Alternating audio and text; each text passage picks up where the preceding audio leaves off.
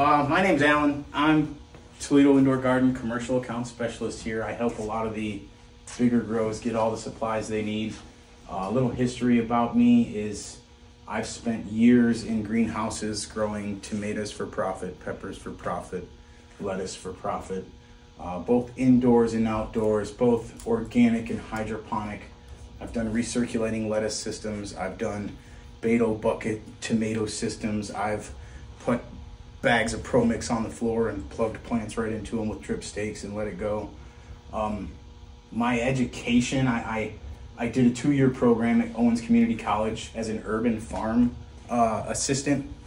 It's an urban agriculture program. I worked with Toledo Grows. I worked with the Toledo Botanical Gardens.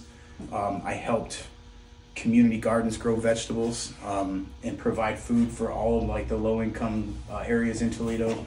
We catered to over 100 different community gardens and starting all their plants for them and helping them with harvest and keeping things cool and dispersing it amongst the community. I also am affiliated with the Ohio State University. I did a Master Urban Farmers class with them. I also did an aquaculture program with them, so I learned how to grow fish, mostly for food and for profit. They have research centers south of Columbus, Ohio State does, where they have just a main campus of nothing but aquaculture, and they'll have classes down there. Also Kentucky State University. Both those universities work together with Ohio State, and I went to an aquaponics program at Kentucky State University before OSU ever even offered an aquaponics program. And then when OSU offered it, I went back and took it too.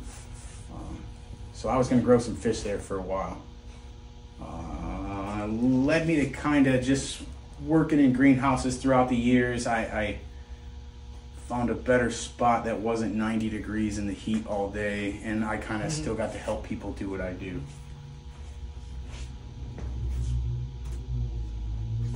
Soil science.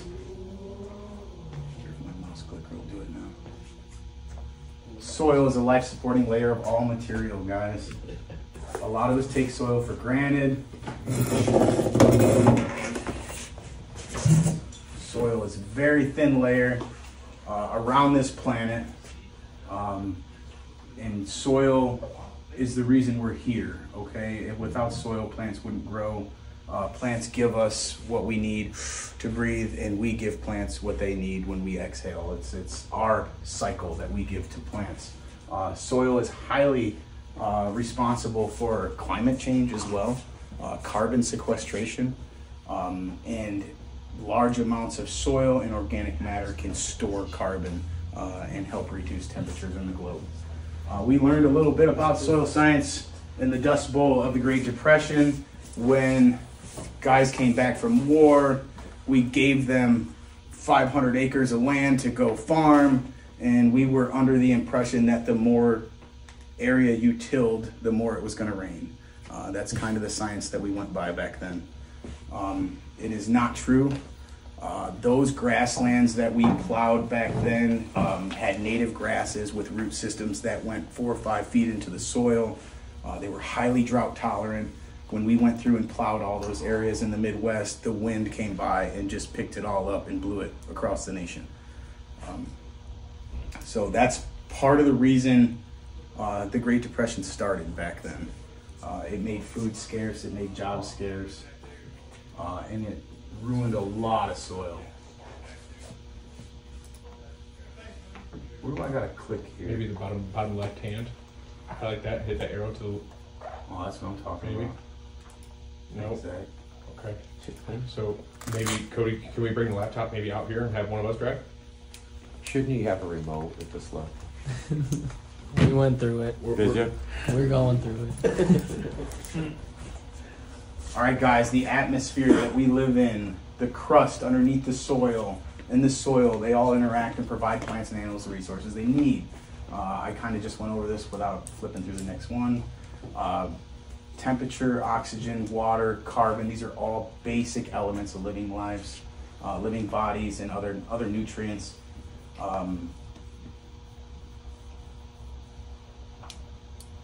I have pictures here of a few different cycles that talk about how we reuse and recycle all this stored energy.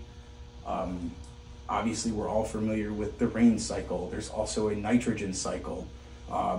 There's nitrogen in the atmosphere that we breathe. It's something like 40% or something like that of the air we breathe is nitrogen. Plants can't use that nitrogen, but there's bacteria and there's organic materials that can convert that nitrogen into plant usable nitrogen.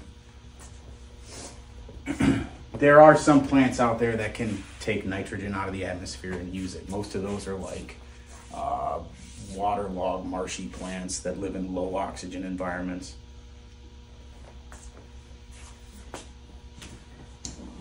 Soil is very important. The world's soil base is shrinking, okay, because of expanding urban areas, soil degradation, erosion, wind, all of that. As the world population continues to expand, we need to learn how to conserve soil, make it a top priority. We need to learn how to get more with less. I mean, we're kind of forced into it. All right, there's this thing called the soil pyramid. We know there's a food pyramid. This soil pyramid is kind of a way that scientists classify soil.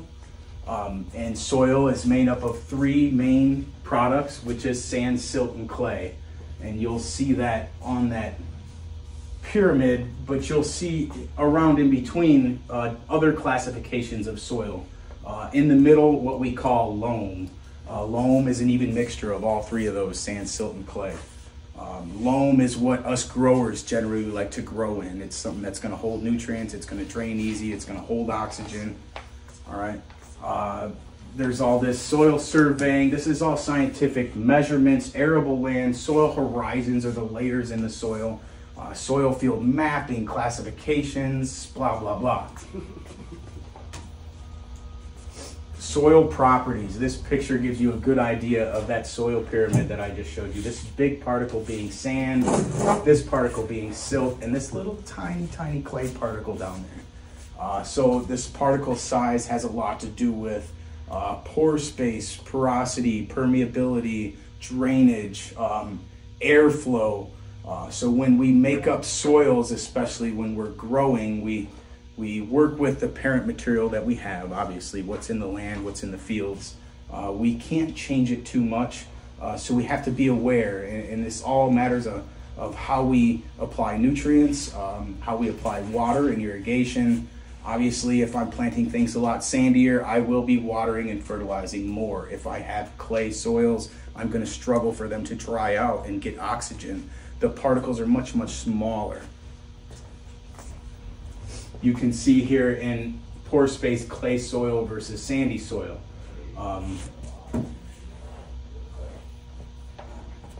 This is compacted soil versus uncompacted soil. So we talk about being out in your field, tractors running the same rows all the time, eventually start to compact the soil.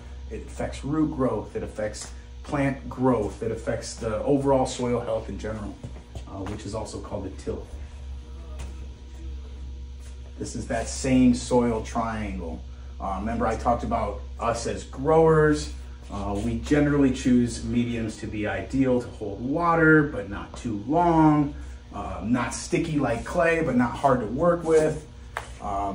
Medium soils have good traits of both coarse and fine soils. So you're talking about sandy clay loam, silty clay, silt loam. All those are common terms used by scientists out in the soil field.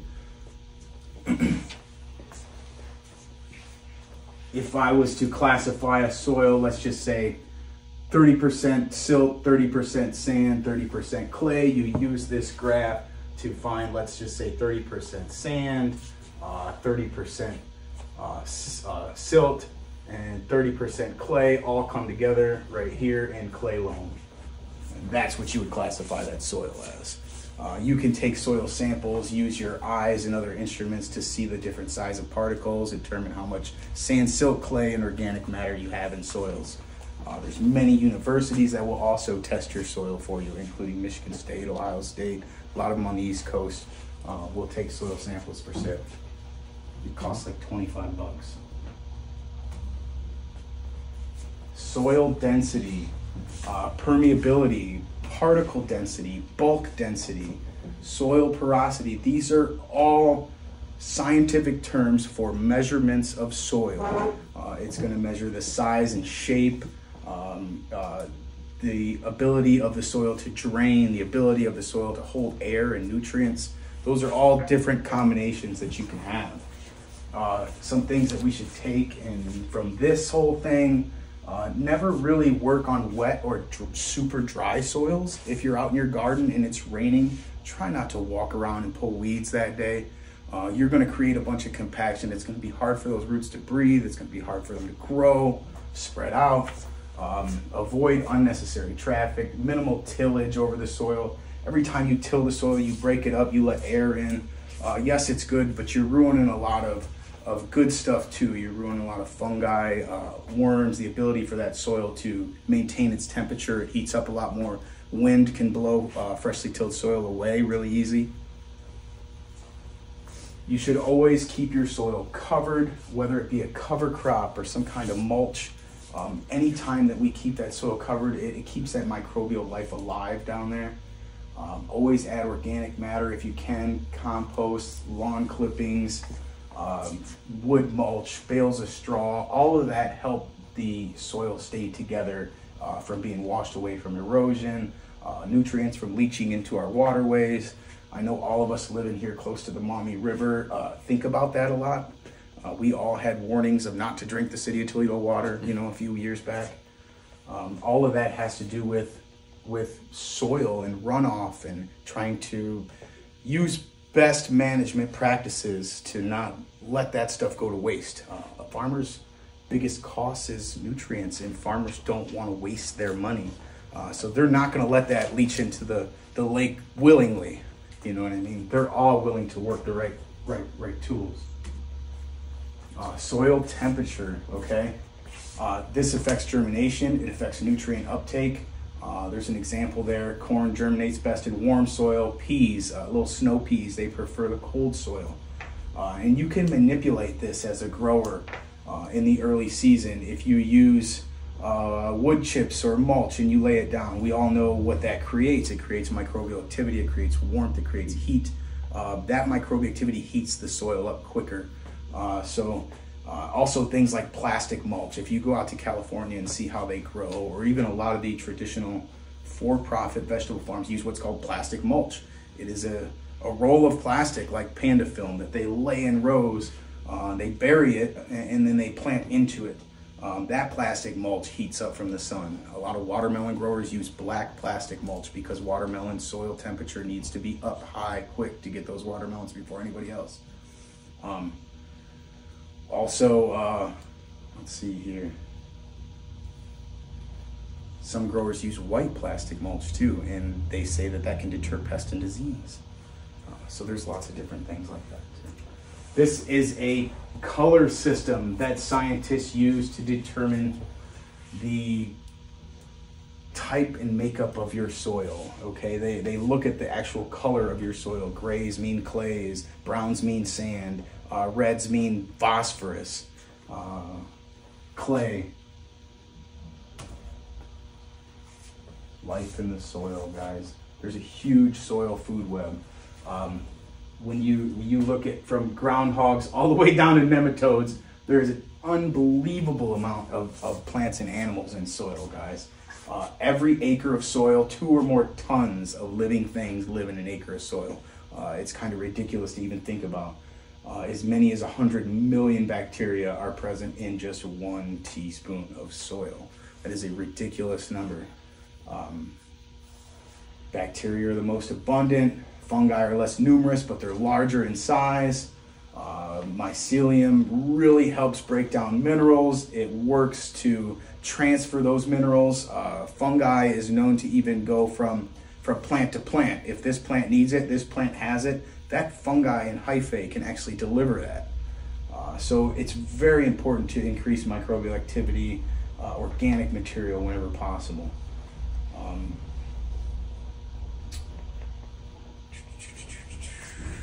Phosphorus in particular is a hard one, guys. Phosphorus, out of all the other nutrients, is a little bit trickier. Phosphorus is what a lot of us use when it comes to develop flowers, when it comes to blowing roots for clones.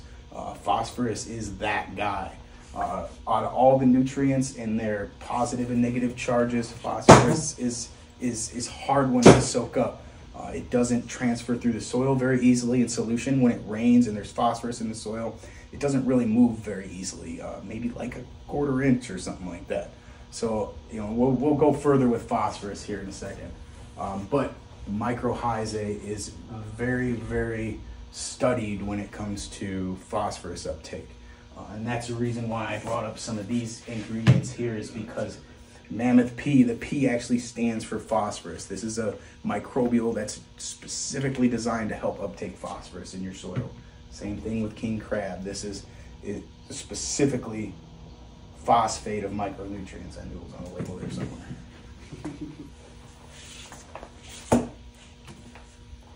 How to improve the life of the soil? Obviously, add organic matter as much as possible. Crop residues. When I say crop residues, that's what's left over after you went through a field and harvested beans or corn. All that stuff left over is crop residue. It's organic matter. It's good. Years ago, we used to harvest the corn and then take it and shell it somewhere else and have all that waste to get rid of. Nowadays, we shell the corn right in the field when we harvest and just spit it all out the back of the tractor. Cover crops, green manures, compost. Anytime you see the word sludge or bio waste, guys, they're talking about human waste. There's huge studies being put out right now on how to help mitigate human waste. We create a lot of waste, and it's not necessarily the best thing to put on our food crops. It's easy to get sick from doing stuff like that, especially for humans. So we take other animals like fish and a cow and horse manure, because they're totally different animals, and what's in their stomachs bacteria wise doesn't really affect us like human excrement would be in our fields.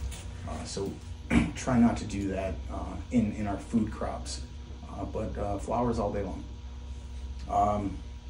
Reduce tillage always, improve drainage. You can always try to limit runoff as much as possible. Water going into the street and in the sewer is not as well as water going into a ditch or a rain garden or somewhere that it can actually filter. Minimize fallow. Fallow is keeping your field bare after you harvest. It's an open field that the wind can now just carry your topsoil away. Most topsoil, guys, is only a couple inches thick.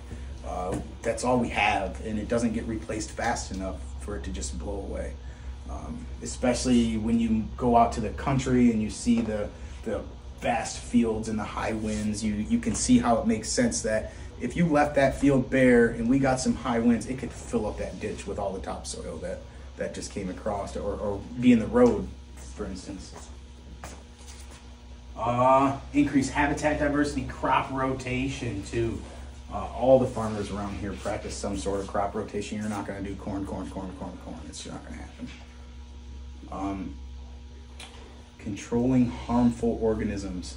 There's good stuff and there's bad stuff, all right? There's good mycorrhizae that deliver phosphorus to your roots. There's root rot and other viruses and things that get into your plant as well. So we got to try and mitigate them the best way we can.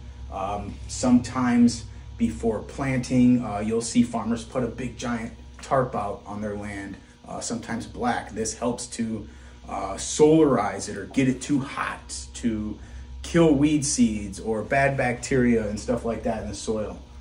So a lot of even more extravagant operations will actually pull that media and steam it, drop it back down. It totally sterilizes it, especially if you're going through problems with root rot, septoria, different bacterias in the soil that you can't get rid of.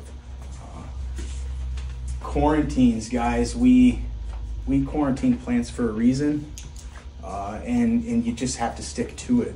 Sometimes it takes a little bit longer, sometimes it takes a little bit extra, but they're intended to prevent all this stuff from happening in the first place. Soil pH, you get it too much one way, too much another way, you're just feeding bad stuff bad bacteria, bad fungi, heavy metals.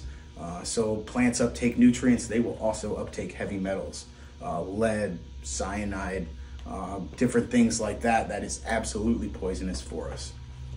So it's important to keep your soil pH correct, because going one way or the other can definitely allow those bad metals to get up in there too, if they're present. Living pesticides, bacteria and fungi. We did a workshop with the plantsman for all the living beneficial bugs you can use. That applies on a microbial level too, guys. The recharge, the great white, the mycos, all that stuff matters. All that stuff helps build resistance. The more good bacteria, this is a war going on, the better you're gonna be. It'll fight off the bad. You can also select crops that are highly resistant, especially for the zone that you're in. If you're growing tomatoes for profit, you're gonna specifically select for ones that are resistant to powdery mildew and viruses being in this region. You're gonna go to a college or university and figure out what tomato they've researched so that you can grow and actually make money off of it. Organic matter, it's classified in 3 different stages. It begins with all the living stuff in the organic matter, okay? The roots, the microbes, the other organisms, the little crickets, worms, you name it. They're all that living part of the organic matter. Fragments of plant and animal remains are next. Various stages of decay, fallen leaves, dead organisms, animal scat. A lot of the residues left over from the previous year, that adds to the organic matter. All of this in final stages ends up turning into what's called humus, not hummus. Hummus is what monettes have. Humus is what we compare to like a bag of worm castings or something that's dark, black, dense. It's just nothing but life. It's what's done after the compost pile has done what it does. You have what's called humus.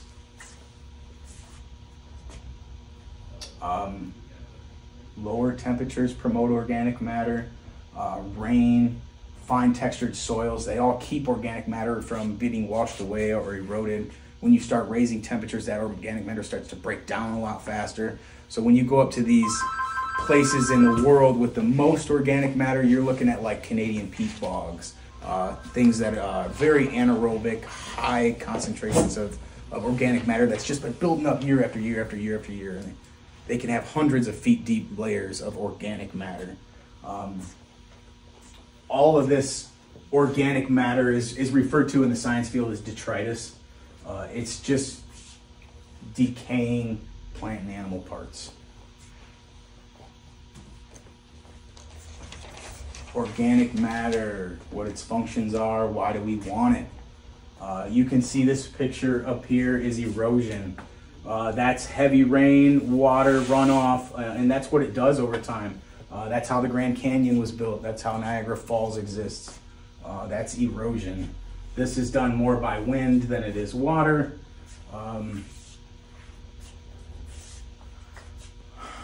Organic matter dramatically improves the soil's ability to hold on to and store nutrients in water. I tell customers that all the time. Organic matter is a sponge. It has an electric charge that sucks nutrients into it and holds onto it. And then when you go to re-water, those nutrients don't get leached out, but they can be absorbed by the plant root. So there's a fine line there between being stuck onto those soil particles or actually letting the plant use them. I talked about horizons or layers in the soil. That first layer of the soil scientists refer to is always called the O horizon. It's the organic layer. It's all the leaf litter, organic material, it's everything on the surface of the soil. Generally, that O layer is not much more than a couple inches thick, guys, even in the best conditions. You know, but that's the same stuff where 100 million bacteria in 1 teaspoon. You know, so a little bit goes a long way. We're going to get into water. Water affects soil. Soil is affected by water. Different textures of soils can hold water better than others. Clay holds on to water the best. sand can't hold on to water very easily. So, How you doing? Good. Welcome. Go class, sir, Emily. All these different terms, adhesion, cohesion, anaerobic means no air, capillary rise, field capacity, gravitational flow, osmotic potential, anything you see the word osmosis, that means water. We're talking about wilting points, saturation, water content. It's all stuff that is science terms that are easy to understand once you get your mind wrapped around them. What we should know about water. We're going to go a little bit in depth about water, even though it's soil science, but I hope you understand why. If you forget to fertilize your plant, it survives. If you forget to water it, it dies, okay? Plant cells are water, okay? That whole plant is made up of water. The ability for that plant to hold itself up with that water is a firm, it's called turgid. It's being turgid. If you start to wilt, you lose your turgidity. Photosynthesis uses water, okay? It's the way that plants produce energy. Transpiration, evaporation of water from the leaf, okay? Transportation is what cools the plant. So if you want more water uptake in your plants, you must make a hotter environment, period. You could make your nutrient solution stronger if you wanted to, because you're having less uptake. But overall, what's gonna make that plant work harder is getting the temperatures up. Plant nutrients, all right, they are dissolved in water. They move towards the root through water. Water is important, making nutrients available to plants. Without water, the nutrients don't really move very easily in the soil. The roots have to go find them. Water carries materials such as nutrients and carbs throughout the plant's vascular system. So just like we have a vascular system of veins that carry blood, nutrients, oxygen through our body, plants have the same thing, guys. They have a vascular system. A lot of times you got a plant on a hot summer day and you break it, you're gonna see water or moisture develop on that very quickly, and that's the vascular system pulling water up from the roots. Some trees can pull up hundreds of gallons per day. It's ridiculous. Trees really help clean things. Moist soil has lower strength than dry soil. So dry, hard soil, roots can't grow through as easily as like moist soil. Roots have a very easy time to kind of slip through that moist soil. And moisture is required for microbes. Guys, you'll never have good microbial activity in something that got too dry. Saturation, when you fill the whole container, when you fill the whole garden bed until it can't take no more. That's saturation. Gravitational water is everything that runs off from that pot after I watered it and what's left over. So everything that runs off is a gravitational water. What's left over would be that saturation, that field capacity. Wilting point is pretty self-explanatory, guys. When plants use up all the water you put in their pot, they'll start to wilt. There's a wilting point, there's a permanent wilting point that you can't turn back from. So sometimes we catch our plants wilting and we can save them. If you catch your plant at its permanent wilting point, you are not going to save it. We're going to talk about adhesion and cohesion. All right, so adhesion is that soil's ability to hold on to water. It's that soil needs that water to do what it does. And then we have the cohesion. There's more water that soil can hold, but it doesn't need it like it does that adhesion water. Cohesion water is water that the plants can take. Capillary action or a capillary thin tubes. This is how plants uptake water. This is how hydraulics work on forklifts. This is how a paper towel can soak up water by touching it against gravity. So capillary action is one of the main ways that plants will uptake water into their roots. And we talk about water potential. Soil water potential. This is a measurement. It's a concept by scientists, guys. This soil water potential. It's the amount of water that's in the soil. But more than anything, it's the potential of that water. So you can saturate sand, you can saturate clay. Clay holds onto that water way more than sand does. So you can have the same amount of water in both containers. You're going to get way more usable or available water out of that sand than you would that clay. Clay's holding on to it. So there's different soil types that have different water potential, water availability. It's water to work with.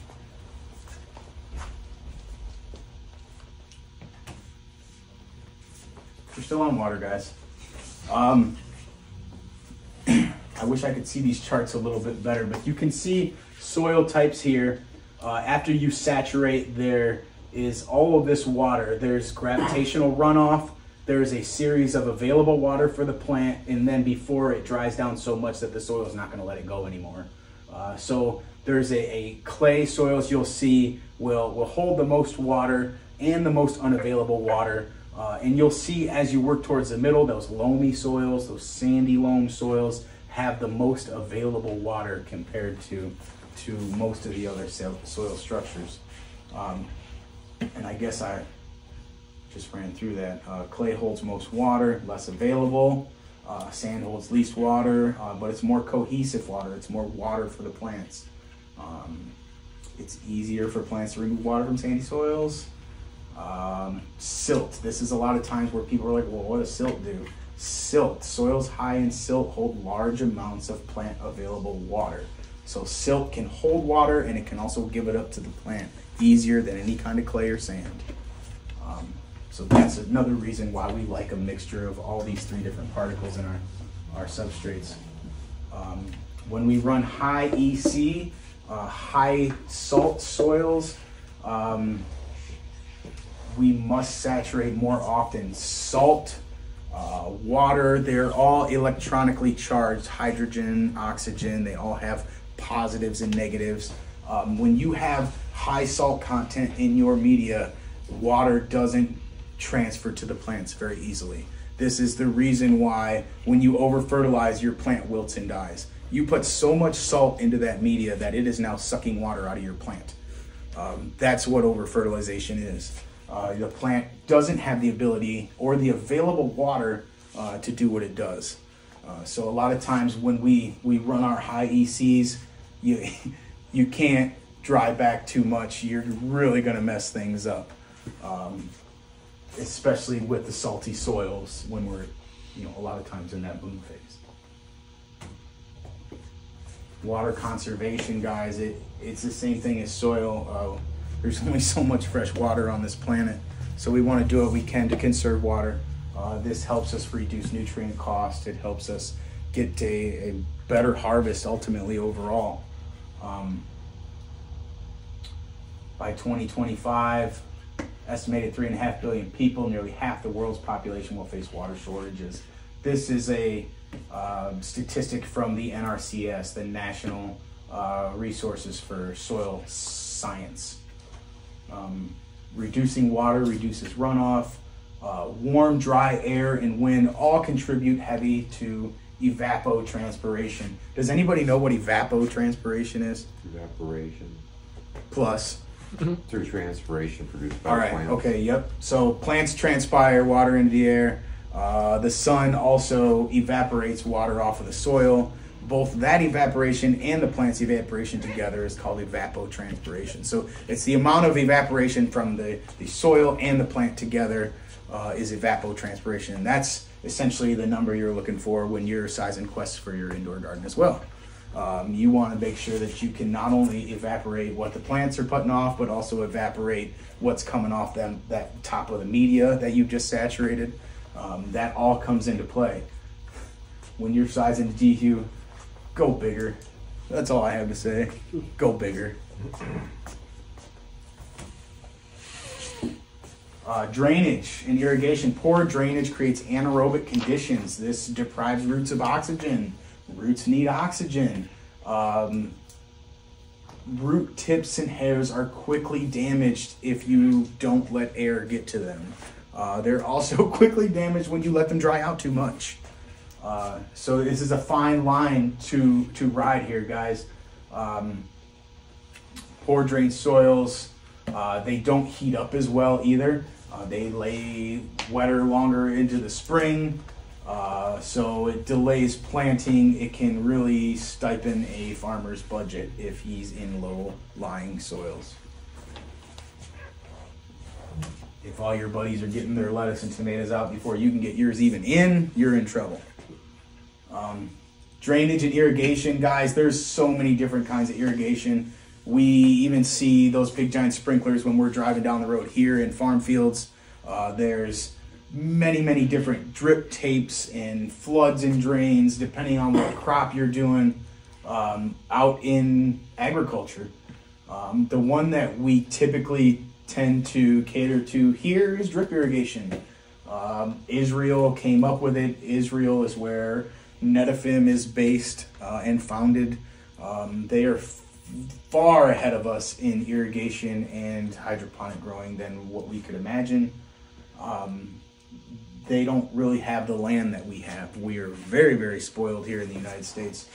We don't need to get smart at hydroponics yet. Although a lot of our crop production comes from Canada here in Michigan, most of it comes from California and other parts of the United States. Drip irrigation, it's generally the most efficient. It's widely used in greenhouse nursery, especially with potted plants. It's hard to run a drip tape that has a hole every 12 inches and get pots underneath it all. It's hard to, and definitely not economical to put pots underneath a sprinkler like that. You do that top-down watering, it leads to pest and disease problems. If you can just deliver that moisture to the soil instead of putting it all over the leaves of the plant, it really helps, especially on hot summer days. Drip irrigation is where it's at. Soil fertility, guys. Plant nutrition. There's things called cation exchange capacity. There's a colloid, which is just like a piece of clay or organic matter. Essential elements, macro, micronutrients. There's ions. All these nutrients are positively and negatively charged ions. Trace elements, those are the micros, the ones that are used in very small amounts, more metal than anything. And when you see essential elements on one of these charts, they're in order from most used to least used. These are all the macros, these are the micros. You look at the last of the micros, these trace elements, and there's just, it's one metal after the other. But they're used in very small amounts, and quite often what we refer to as chelated, or gone through some kind of conversion with organic matter before they're absorbed by plants. So you need that organic matter a lot of times to get your trace elements, unless they're in your bags of Athena or something already, Soil fertility, this is where we get kind of greasy here and learn some things. The essential elements, all right, plants absorb up to 90 different elements, okay? Only 17 are essential for growth. There's elements that science deem essential, where if you didn't have one of those 17, that plant's not gonna do what it's supposed to do. So there's 90 different elements that plants take up, only 17 are what they need. So a lot of the things that we sell in the store here have those 17 in them if you follow the schedule. There's a lot of those products that have these extra additives. Those are part of that 90 different elements that plants still use, okay? We don't necessarily have to only give them what they need in these 17 elements. We can add quite a few more and get some cool shit out of it.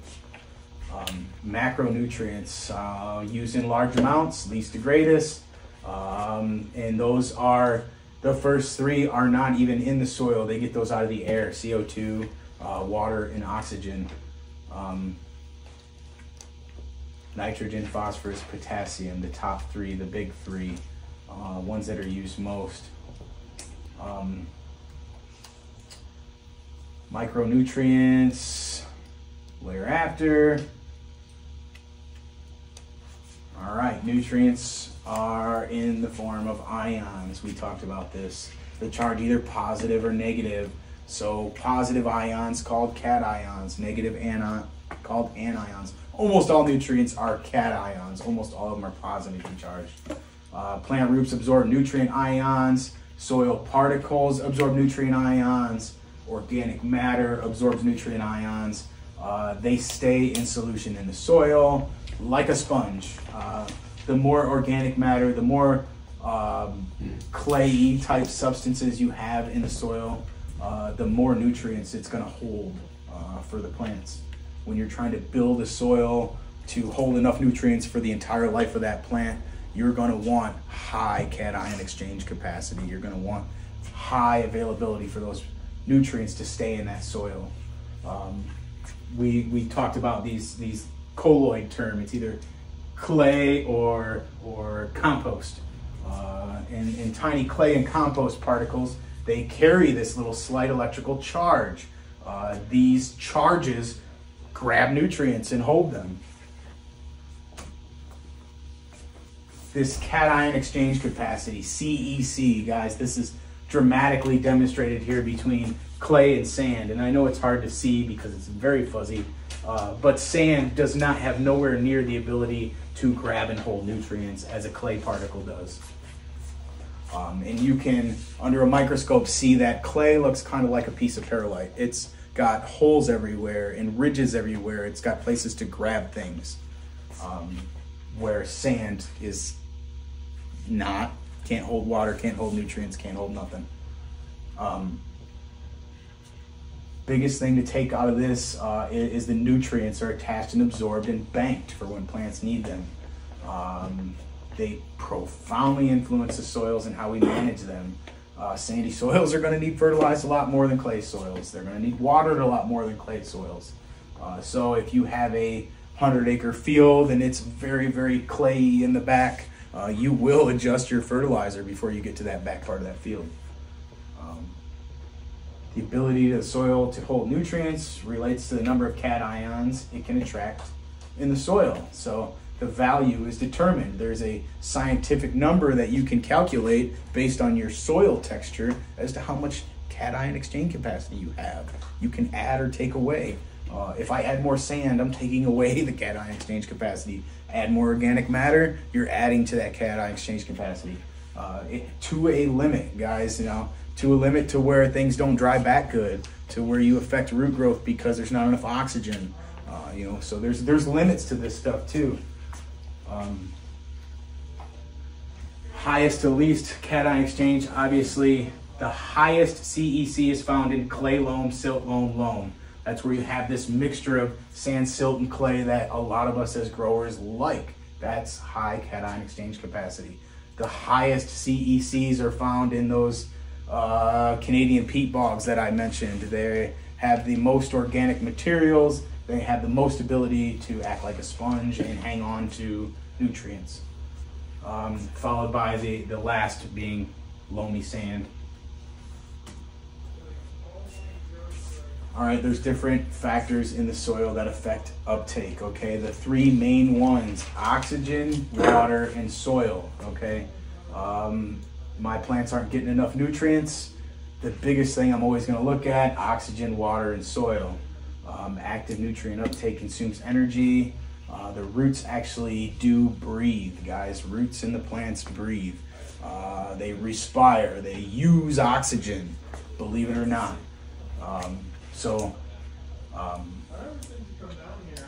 Roots use energy when they breathe, and that helps to, I forgot where I was going. The food that happens to fuel the root respiration is produced in the leaves during photosynthesis. Okay, this and delivered to the roots and the plant's veins, the vascular system.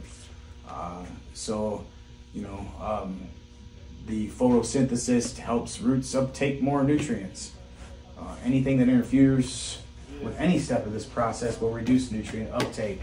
For instance, plants growing under low light make less sugar, less photosynthesis, less the roots can work with to absorb more moisture. So low light, your plants are not going to be able to uptake as many nutrients. You might as well not feed them that much. It's just going to run off. Root respiration uses oxygen. Conditions that limit oxygen, supersaturated soils, they're going to limit nutrient uptake. Poor drainage, soil compaction, anything that's going to reduce oxygen in the root zone is going to slow growth down. Dry soil affects nutrient uptake as well. Lack of water impedes nutrient flow to the root hairs. Phosphorus in particular, guys, like I said, it doesn't move very easy throughout the soil. Dramatically reduced by dry soils. If you let your room dry back too far, especially in the beginning stages of bloom, you will regret it. It will affect the whole entire run. You won't be able to catch up. You'll wonder why you don't have big flowers. Soil temperature affects nutrient uptake. The rates of all these chemical reactions that we talk about, these cycles, including those in soil and plants, depend on temperature. The more temperature goes up, the more these chemical reactions can take place, okay? The warmer we can make the root zone, the more reactions are gonna happen. We have to balance all that out with oxygen and water. So once again, phosphorus and iron are very, very common for early deficiencies when farmers are planting their corn and beans and trying to get it in early. They quite often will come across phosphorus deficiencies because it's too cold. The warmer the soil temps, they improve your nutrient uptake up to around 85 degrees. Beyond that, uptake declines. This is a staggering number. A lot of guys are like, I would never want my root zone to be 85 degrees. This is also, plant specific. It's a general figure. Obviously, oxygen content goes down dramatically at that temperature. If I was in a deep water culture, I would never want to be 85 degrees ever.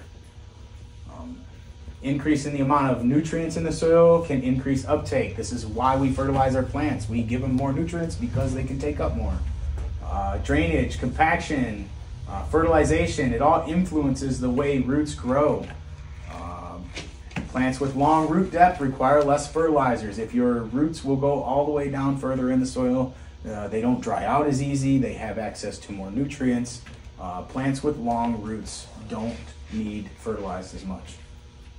Organisms in the root zone can dramatically impact nutrient uptake. Soil-borne pathogens, fungi, they can damage the ability to uptake roots, while in the same sense, your microbes and bacteria, your mycorrhizal fungi, it can also aid in nutrient uptake, especially phosphorus, guys.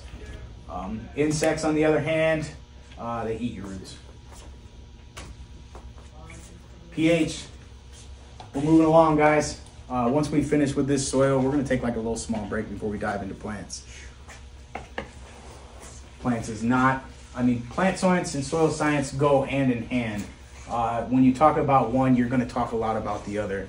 When we do soil science or plant science after this, it's not going to be as vigorous, it's not going to be as rigorous. You're kind of going to be familiar with a lot of it already.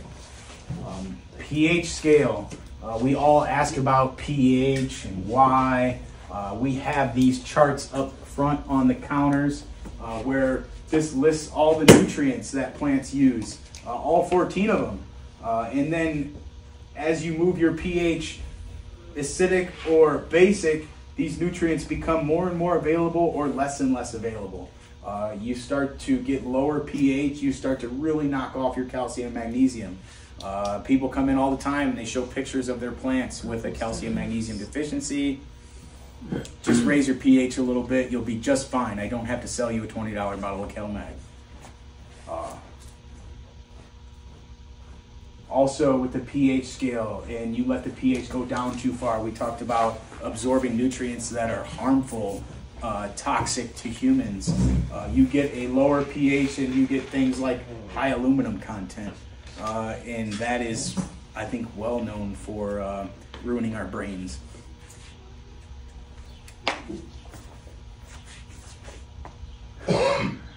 Different terms, alkaline, basic, they're all the same thing. Alkaline, basic, high pH, it's it. Low pH, acidic, those are all the same terms.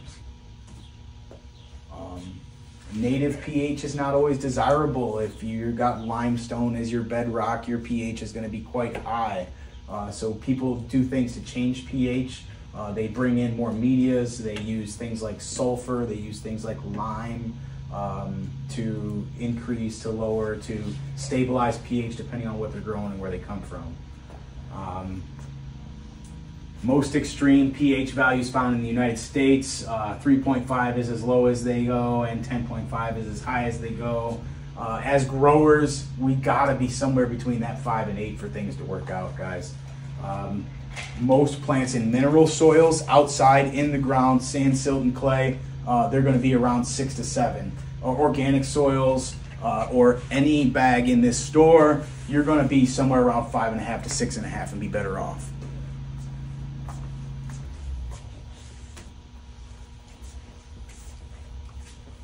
Acid soils, low pH, they affect the ability of phosphorus, other nutrients, freeing toxic levels of aluminum, other metals.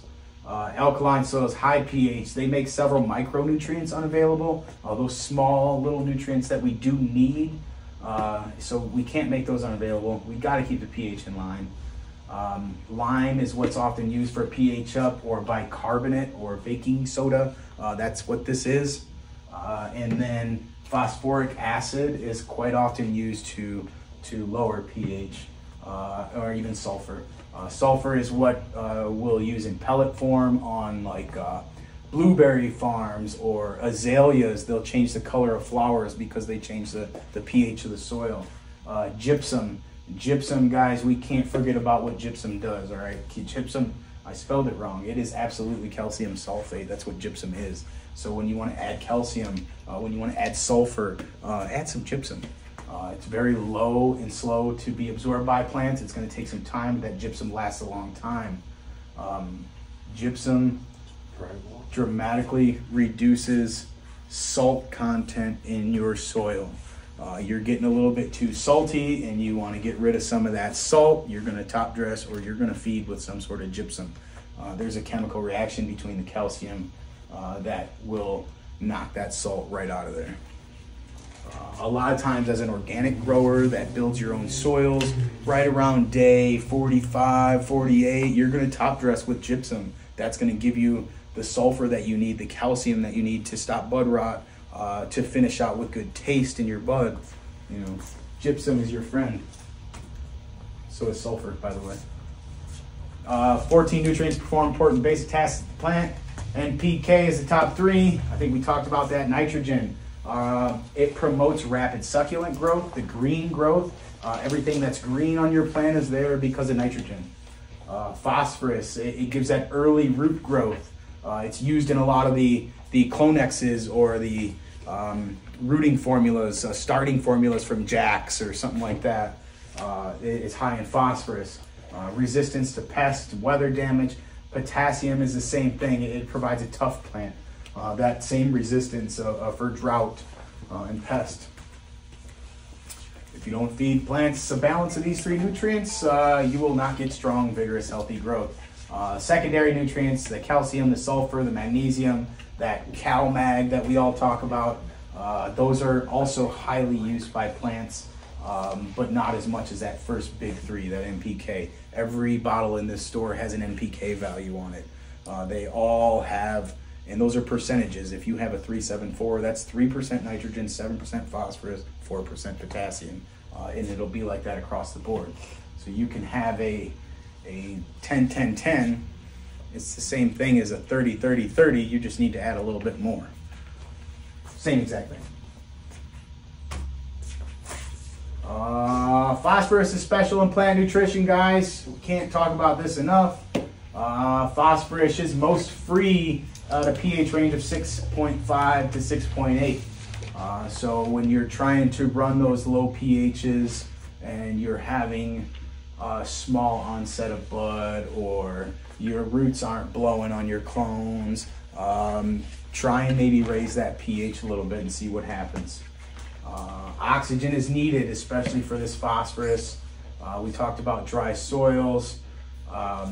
Roots need oxygen to uptake nutrients. Well-drained soil improves phosphorus uptake, while compacted, poorly drained soils reduces the access. Cold very much slows down microorganisms that are responsible for phosphorus uptake. This mammoth pea, this king crab, It acts a lot slower in the cold than it does in the warm, as do I. Mycorrhizae, it infects plant roots. It helps, guys, and that's why that picture is there showing all this mushroom fungus with that tree root. It helps deficient soils. It transfers nutrients. It really helps move things around for the plants. It almost looks like an extra root system here that those mushrooms provide, and they can link for miles. It's debatable by science that this fungi or this mycorrhizae is the largest living organism in the world because it can stretch for miles underground. Plant nutrition. All right, guys, we're coming down to it. Plants grow best when each nutrient is present in the right amount. Lack of any one nutrient causes poor or abnormal growth. In addition, plants need a balance of nutrients. To achieve this balance, soil test. All right, if you're not outside in the ground doing soil tests, you should be following your feed schedule to the best of your ability. Every brand name of nutrients that you go with has a prescribed amount that you're supposed to give at any given time. You put that in relation with the amount of light, the soil texture, and everything else, and you'll come out with a good recipe. Follow your feed schedule to the best of your ability before you change anything up. All right, the end, guys. Let's talk. We can talk about potting mixes versus mineral soil. Why don't we use mineral soil in nursery pots in the greenhouses? Because sand, silt, and clay uses all the rest of the soil that it's in to help disperse water, whether it be capillary action or gravity. When you put sand, silt, and clay in a pot and you hang it up and you put flowers in it, you water it and you water it and you water it, before long you'll get a hard pan that develops. And that hard pan stops anything from draining anymore. Now all of a sudden you'll have an anaerobic environment in your root zone. All right, so we lighten up mineral soils and quite often we leave them out entirely when we're in nursery production, and we go with almost entirely organic materials. Cocoa, peat moss, grodan, that's all nothing to do with soil minerals. We feed them through irrigation, and then we use organic materials in our pots because of high cation exchange, high oxygen content, better drybacks. Sand, silt, and clay just don't work the way that it does outside with the ground as it does inside in pots. Being attached to the ground helps it disperse what it does and not form those hard pans and horizons. Vegetables need to be in well-drained, well-balanced nutrition potting mixes. Potting mixes change rapidly, pH and EC, because we're constantly watering them. That's it, guys. Whoa, whoa, whoa.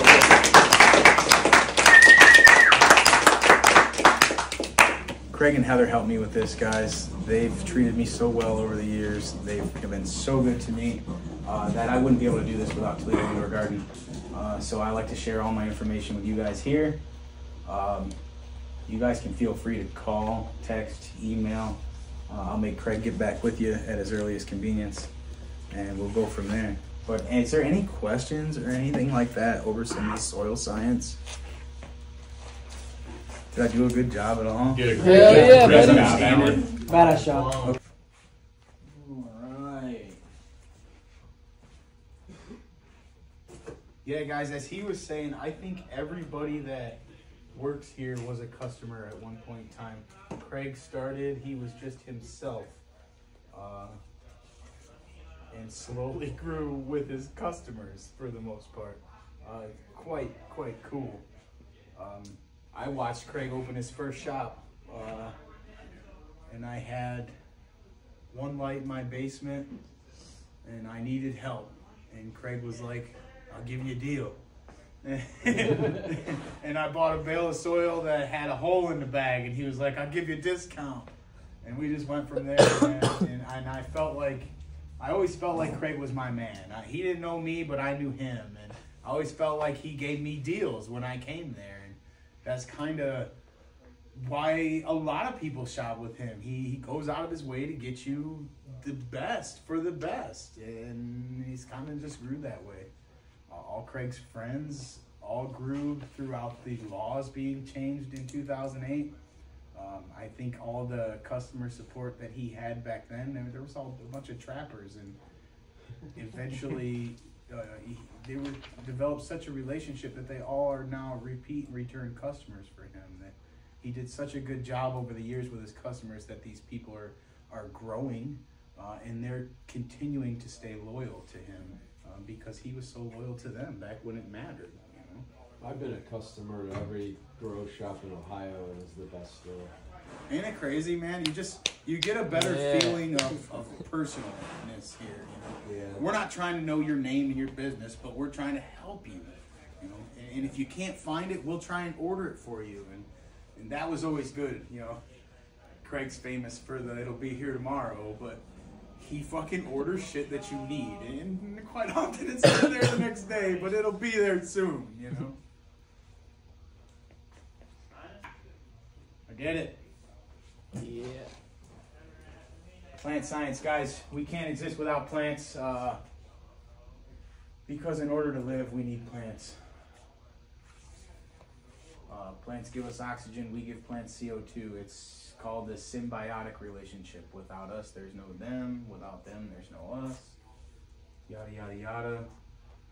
The drawing's pretty cool. It's not mine, but it can go pretty in depth the more you look at it. Plant science. Plants are the essential life on Earth. They provide food, water, medicine, habitat, and more. Plants maintain good soil conditions. They conserve moisture in the soil. They stop that evapotranspiration, the evaporation off the soil. Plants filter. They absorb carbon dioxide. They produce oxygen. Plants filter the water. They hold soil together. For a million reasons, plants are beneficial, guys. There's not many reasons plants are not beneficial unless it's poison ivy. There's two different classifications of plants. There's the woody plants and there's the herbaceous plants. Herbaceous plants are generally workable. They generally die and grow back or die and need replanted every year. They don't gain rings like a woody plant would, and they don't store nutrients the way that woody plants do. Here's kind of a rundown of woody plants versus the herbaceous plants. Plants that produce wood, okay? Stuff that we burn and build with. They have strong stems. They're covered with bark. They're the tallest and largest plants on Earth.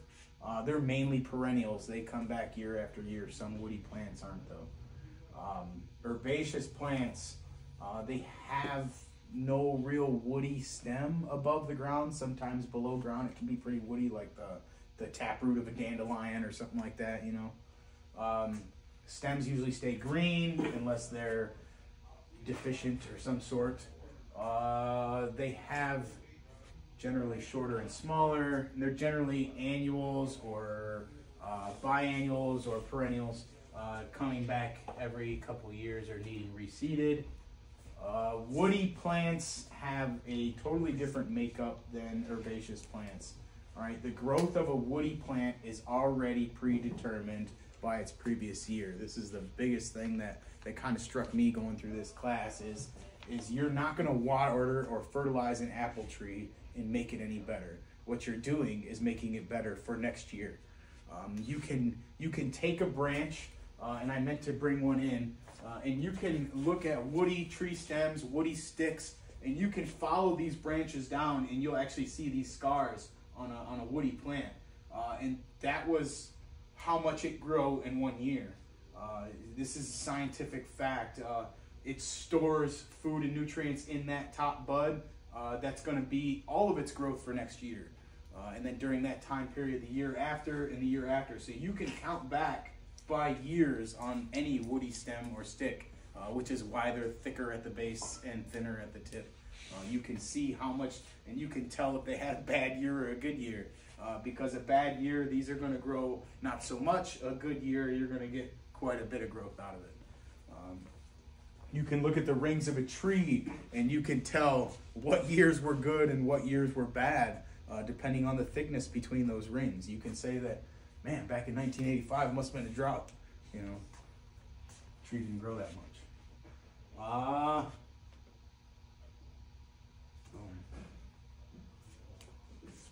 Parts of a woody stem. The main takeaway from this, this center darker part of any woody tree is the pith. It stores food for the plant. And the outer, more lighter color wood are all these vascular bundles. That's where this vascular system takes place. That layer just underneath the bark, very thin layer. This cortex is where a lot of the water is taken up a tree. If you strip the bark out from around a tree, you killed it. It no longer can uptake any water.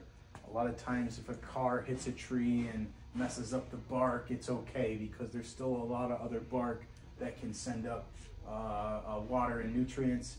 But if you go too far or too much and strip back too much of this bark, you will kill that tree, absolutely.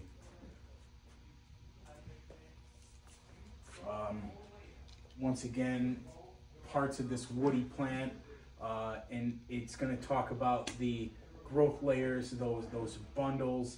We'll get more into this xylem and phloem here in a second. Xylem and phloem is like the blood of a tree as compared to what would be a human.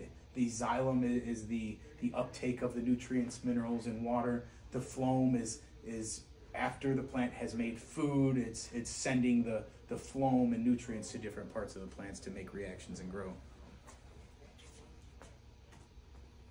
Herbaceous plants, okay, they don't have that woody stem, okay? They have this same little bundles for xylem and phloem and a vascular system, but everything else is cells and cell walls and turgidity, stuff that makes things a little bit more firm to stand up. But there's different parts of a herbaceous plant than there are a woody plant.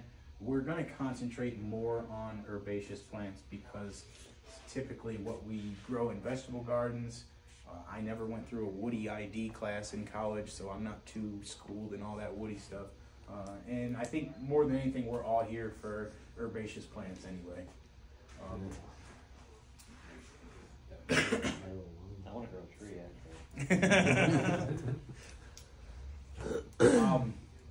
Some of these herbaceous plants can be male or female. Obviously, we know that. But it's not just the crops that we know about that do that. And then a lot of these herbaceous plants carry both female and male parts all on the same plant. Fruit is a seed-bearing organ, guys. Fruit is not just apples and bananas. Fruit is peppers, it's tomatoes, it's anything that bears a seed in the horticulture industry. So if it produces a seed, it is a fruit-producing organ.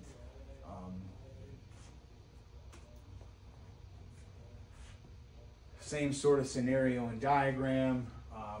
Roots and shoots. Roots and shoots are commonly referred to in the horticulture industry. Obviously, roots being below soil and shoots being above. There's apical buds and tips, and they carry all the DNA to reproduce this plant. And it's not part of the vascular system. That's where all the plant growth occurs in herbaceous plants, is in the tips and the meristems. There's nodes and there's internodes. Nodes are where a branch comes out. Internodes is the space in between those branches. So you can kind of manipulate your nodes and internodes with watering events and nutrients, also light. Things like silica can make plants shorter and more stout. Higher light intensity can keep plants shorter and more stout. But ultimately, you know,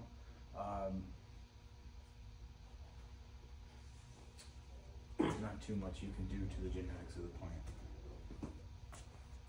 All right, all these herbaceous plants are separated into two categories. There's two categories, one being monocot, one being a dicot. Those are the scientific terms. The monocot is what we refer to as a blade of grass or a corn. It is a single blade that comes up out of the seed, and it grows that way. The dicot is a single or two leaves that come up out of the seed. Those are the two different types of plants. Almost everything that we know about and are more familiar with are dicots. They all have this cotyledon, this first set of leaves that come out before they're true leaves, and then they have their first set of true leaves, easier to identify and grow and fertilize after those true leaves show up. We're not going to talk as much about grass and corn as we are the dicots. They're virtually the same makeup. Biggest thing to take is these bundles for the vascular system. Difference while the dicots are around the edge, the monocots are all in and through the tissue. There's no real discrepancy between where the vascular system is compared to the dicots. They talk about flower petals and leaves and stuff like that, not as important. And this is a good example of what I was just talking about, these little bundles, this xylem and phloem versus in a monocot, they're everywhere. Dicots, they're only around the edges. Photosynthesis, guys, it's the way that plants make energy. These things are solar panels. Plants make energy, they make carbohydrates, they make biomass, they make nutrition for us through light, oxygen, and water and CO2. Photosynthesis can increase and decrease under certain stresses, mainly light intensity, CO2, and temperature. Obviously, we talked about this in soil science with temperature. When you decrease temperatures, you dramatically slow things down. When you increase CO2, when you increase light intensity, you're giving that plant the ability to work harder. But this is a balance. Of those 17 nutrients that all plants need to grow, you need to balance all 17 of them, and sometimes then more. This is just another example of the process of photosynthesis where the leaves are solar panels. They also take in CO2, but they give off clean oxygen, and they store simple sugars. This is basically a map of how they make those sugars out of the sunlight. This is another cycle, like the water cycle or the nitrogen cycle. This is called the Calvin cycle. More than anything, and what you should take from this diagram is there is reactions that take place with the sunlight that create sugars, and there's also reactions that take place when there's no light, where your plant still continues to grow in the dark. It is proven, it is possible, and your plants are still working even though the lights are off. This vascular system, this whole vein system, you can kind of see this series of bundles right here, one being the xylem, one being the phloem.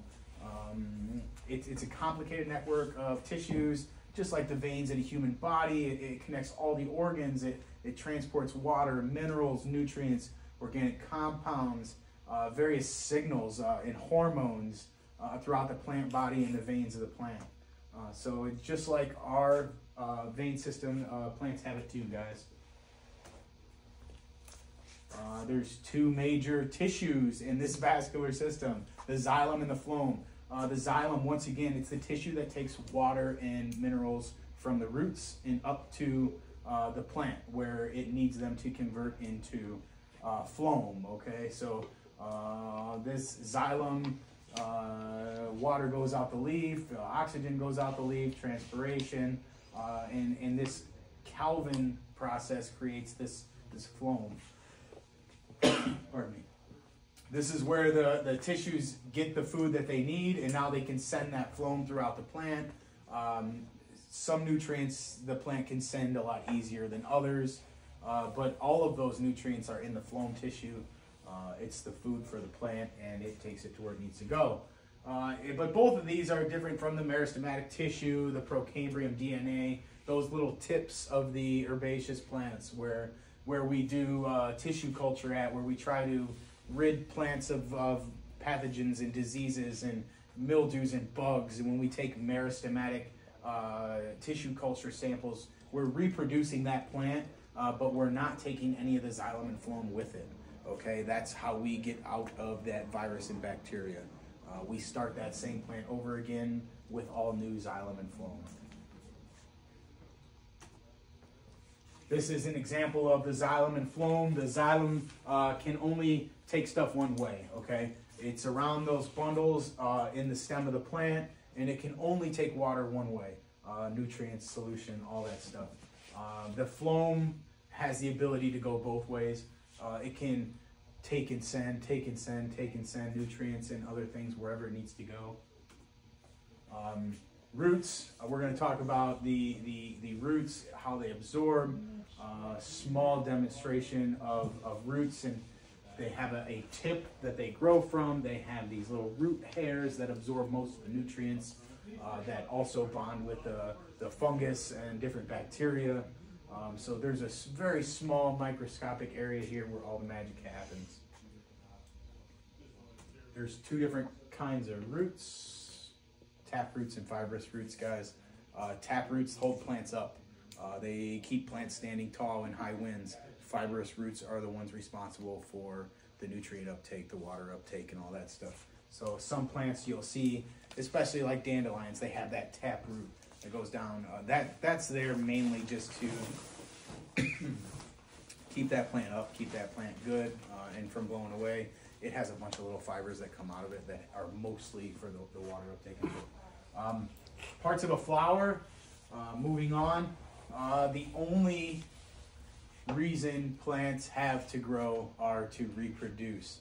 A plant has no other desire, no other purpose other than to reproduce. That's what it's there for, and it does what it does trying to reproduce. That's it. So all the benefits we get from plants, all they're trying to do is make another one. Parts of a flower are they're all the reproductive organs. So a lot of plants, all the reproduction takes place in a flower. There's an ovary, there's an ovule, there's these little sepals that I'm reminded of church for some reason. Stamen and stigma, pistils. This is all where pollen hits this stigma, and then pollen goes down this stigma and gets into that ovary, just like reproductive programs that we learned about in health school with humans. So a lot of these flowers have both male and female traits, and sometimes they don't. And it's all about the pollen on these and the stigma together that can create seed. This is a live living plant, and picture was way better on my computer, but it describes this flower petal and the parts of it without being animated. And so every plant has the same parts. They look a lot different from flower to flower, but they're all the same parts with the same name.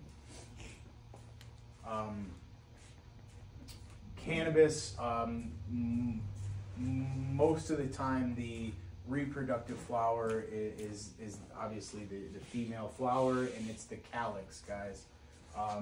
There's another, this resembles the male flower that releases the pollen, but there we have the cannabis pistillate flower. There's the same, obviously when you guys find seeds, this is kind of how you find them. They grow inside that. That pollen, all it has to do is touch one of these little fine hairs right here. One little piece of pollen is all it takes, and boom, right? Now, does that affect the whole plant when it hits to go to seeding, or just where it touches? Once it hits those little bracts, those little fibers, then it moves right down, just like a piece of sperm. Okay. But I mean, does the whole plant gonna get seeded, or just let's say just that right there? Okay. Yep. So, for instance, in ear corn, When an ear of corn comes up, it has all those little fine hairs that come out of that ear. The top of the corn has the little pollen sacs on it. Each little fine hair traces back to one kernel on that corn. If pollen doesn't touch all those little fine hairs, you will not get a full ear of corn. You'll get little seeds here and there. Poor pollination. You should have planted more corn or something like that. But it will only make a seed in that one spot that gets fertilized. So you can fertilize one branch with some pollen and get away with it. You can have random seeds that are hermaphroditic traits where they produce both the organs, just enough to make some seeds. Sometimes they're half-formed seeds. This is kind of a blurry opportunity as well. Cell division and how plants grow. Cells divide and elongate. That's the easiest take from this is when plants grow. Obviously these are monocots or dicots. Dicots, right? Two leaves. They grow in a spiral motion. So as this cell grows, the cells expand and they divide. So the cells expand and they divide, and then they elongate. And I think that I have that. Okay, and then they elongate. So these are a plant cell, and it's highly directed by the sun as well. So when the sunlight hits these cells in this plant, they push molecules around, and actually this is how plants lean towards the sun because of this cell elongation, this cell division process. A lot of times when you're constantly looking on plants, they actually will grow in a circle like this as they get taller. That's the cell elongation. That's the process of cell division. That's how all plants grow. If you put a plant on hyper speed and growth, you'll watch it spin in circles as it grows up. I've seen sped up videos of that. Yeah, yep. And it's also, this is the reason why plants tend to lean more towards the sun. If they're by a window and they're stretching over towards that window, that's what these molecules do. How plants use nutrients. I think we're getting down to it, guys. Oh, yeah, buddy.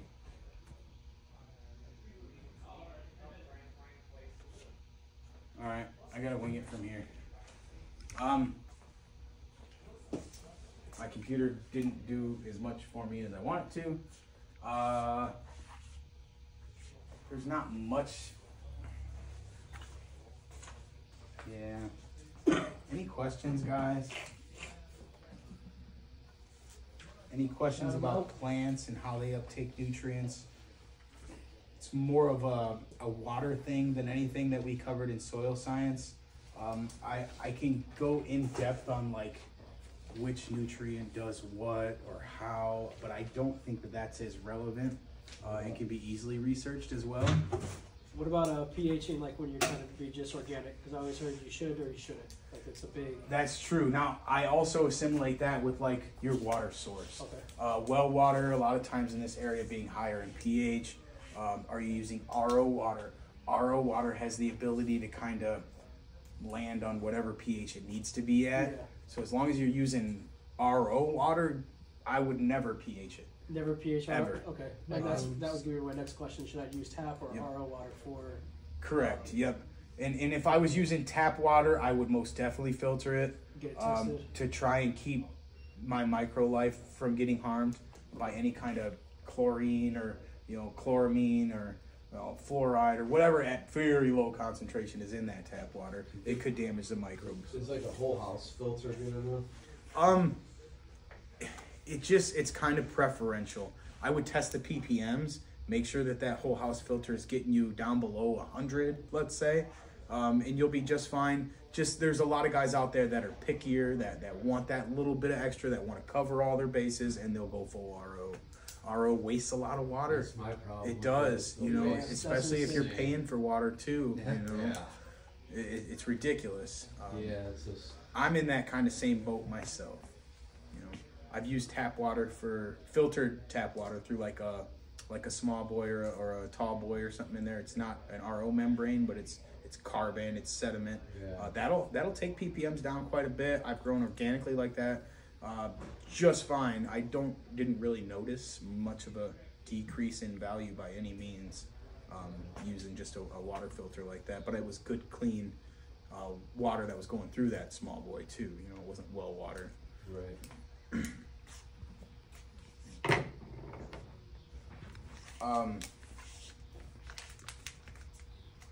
There's not. What's the optimal pH?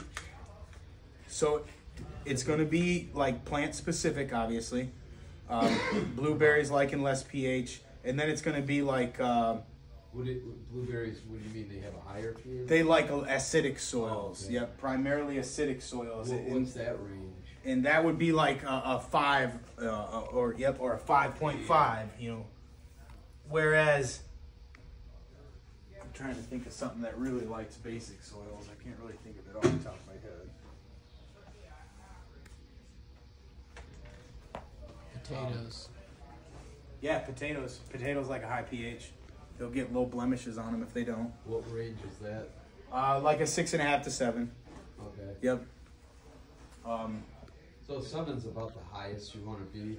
Correct. Now, when you say 6, when you say 5, when you say 7, that is a like exponential number. It's like to the 10th power or some shit. Like there is a huge number there. So to us, a 5.5 or a 6 doesn't seem like a lot, but on this hydraulic level, it is like thousands apart from each other. You know, and the meters that we have they're good. They're not as good as you know. They're not showing us those small, minute increments. Take pH meters with a grain of salt. Try and always calibrate them every 30 days. You know, if a pH meter says 5.8, it could most definitely be 5.9. It could be 5.6. You know, it doesn't. You know, but it's somewhere around there as long as you're calibrating it. You know, don't drive yourself crazy over pH. You know, it's important to stay in that range, maybe even a little bit on the high range when you're going through bloom, and it's important to stay saturated going through bloom, to not run a dry spell. That's gonna hinder everything, and especially that phosphorus that you need.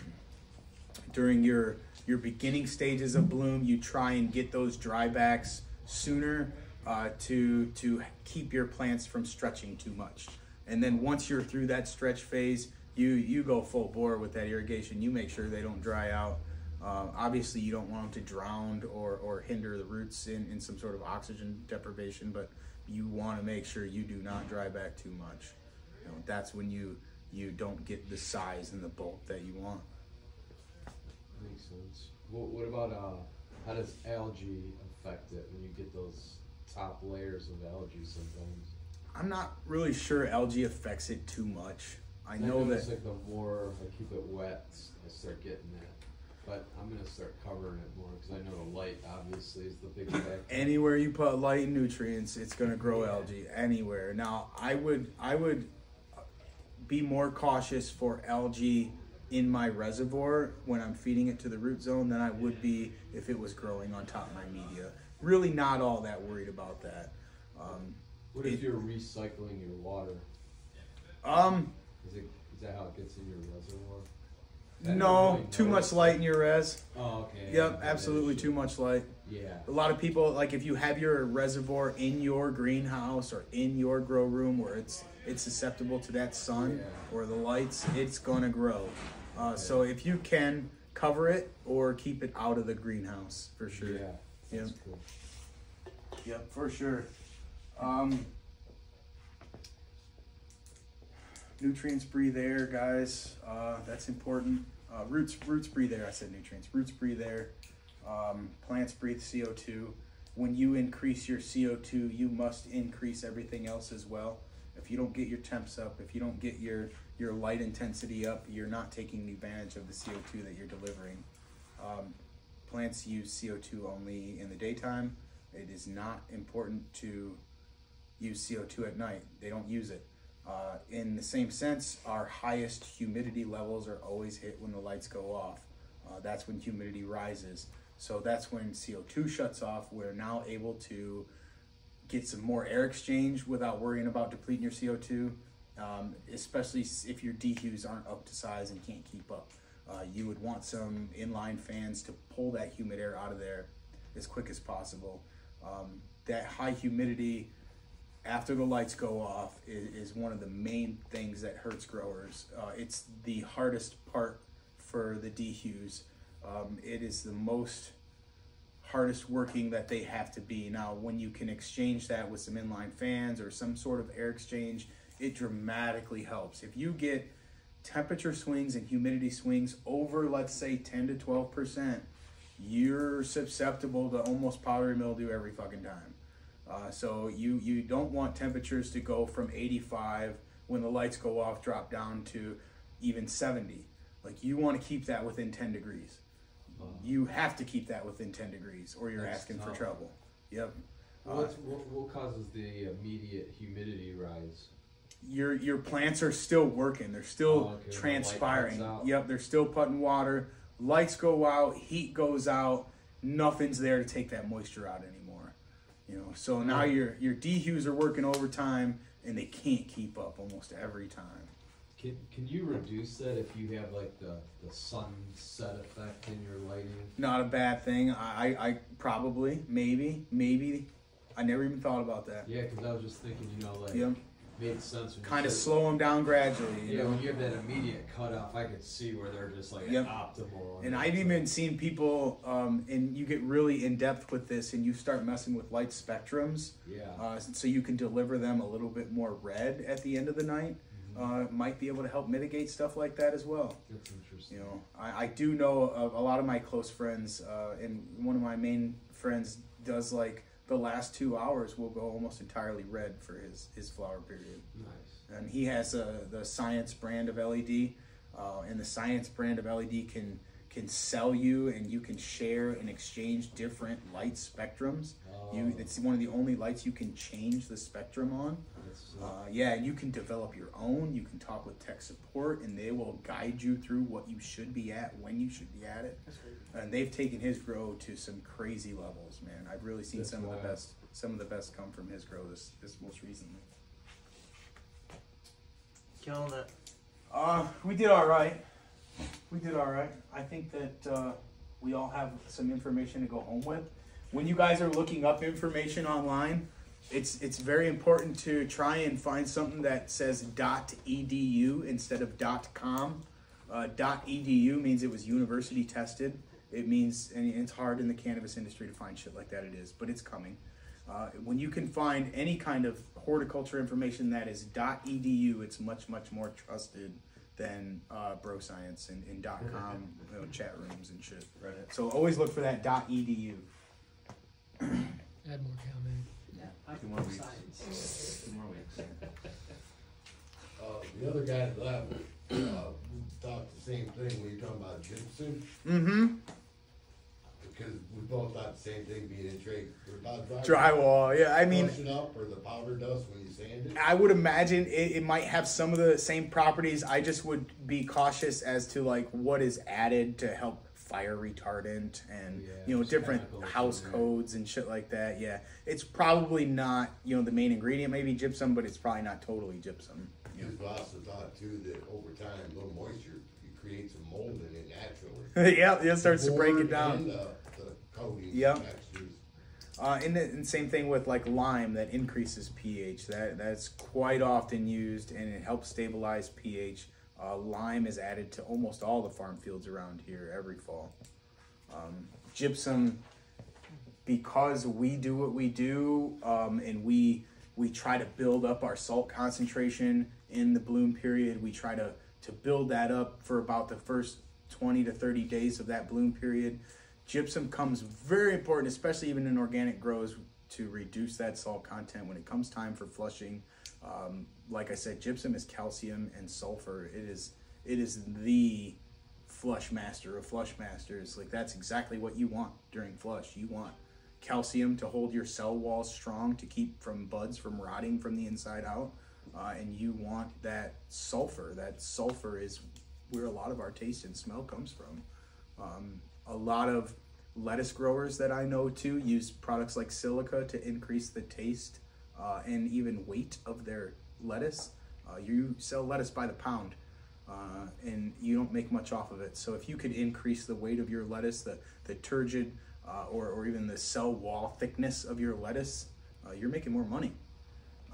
And a lot of these guys also said that it improved the taste of their lettuce. I don't know how that relates to cannabis, but I am very curious to see what kind of silicates could be used to possibly increase the taste and smell of cannabis. If it works in lettuce, I'm not sure how that would relate, but it very well could. You know, I'm also interested in things like tissue culture. I'm also interested in things like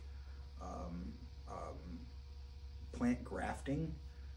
More often done in woody plants than anything. You could take an apple tree and take 6 other apple trees and kind of clone different apple trees onto the same apple tree. And if it all comes from the same type of family of rootstock and the plants work well together. In the tomato industry right now, we sell these same sort of grafted plants. We'll take a traditional greenhouse tomato and graft it on top of a rootstock of another tomato that is very, very disease and pest resistant. So if you can grow tomatoes without spraying pesticides or fungicides, you're getting more money for those tomatoes.